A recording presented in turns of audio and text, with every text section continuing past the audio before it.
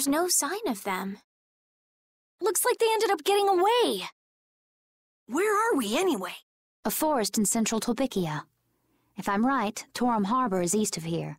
We should probably just get to the harbor rather than going back to Heliord. What? But what about Q-More? Do we just let him go? I thought the purpose of your journey was to find Pharaoh. Well, I wasn't aware brave Vesperia was formed to follow your random whims. I'm sorry. That was never my intention. Oh, she's just telling you to relax. Besides, Flynn's on the scene, right? You can be sure he'll take care of things. Hey, Pharaoh? Brave Vesperia? Start explaining. Just about to ask the same questions myself. Huh? What the? What's wrong, Miss Genius Mage? Forget me already? It's me, Raven the Great.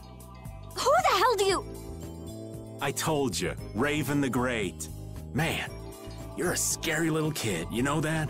So, what are you up to? With all the stuff you've been doing, poor Raven got sent all the way out here to keep an eye on you.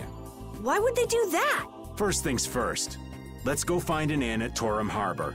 I'll tell you everything there. Raven's pretty hungry, you see. I suppose there's no point in hanging around here. Torum Harbor is a good first step. Torum Harbor, then. Would that be all right? Yes, of course. I'm sorry. I didn't mean to be selfish. Okay, let's go.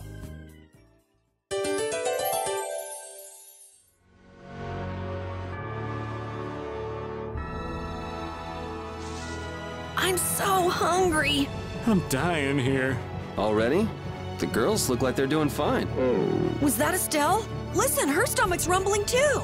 I can wait, though it's been a little difficult. Hmm? That sounded like it came from Rita. Judy, you too? You're trying to see who can hold out the longest? Perhaps a diet is a little bit like a competition in holding out. A diet? What do you need a diet for? Especially you, Rita. Lose any more weight and you'll... I'm just waiting until I finish reading this book, okay?